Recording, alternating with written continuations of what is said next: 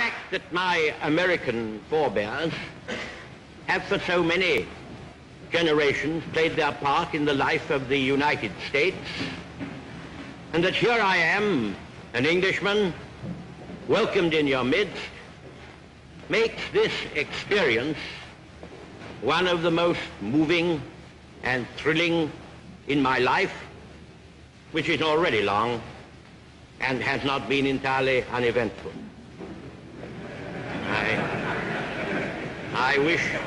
I wish indeed